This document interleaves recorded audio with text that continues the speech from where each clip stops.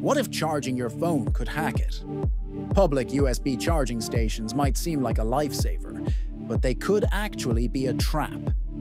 The FBI warns that hackers can use public USB charging ports to launch a cyber attack called juice jacking.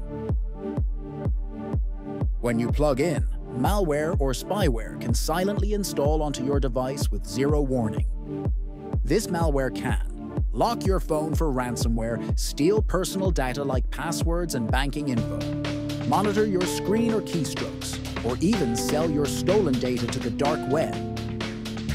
A 2022 study found over half of USB-based attacks are designed to spread malware or exploit connected devices. Here's how you can stay safe. Use your own charger and USB cord. Plug into a wall outlet, not a USB port. Carry a power bank. Or use a USB data blocker. It blocks data transfer while still charging. Juice jacking may not be common, but it's a low-cost, high-reward attack for cyber criminals, especially in public places like airports, hotels, and malls. Don't risk your privacy for a quick charge. Your data is worth protecting. Like and follow for more cybersecurity tips.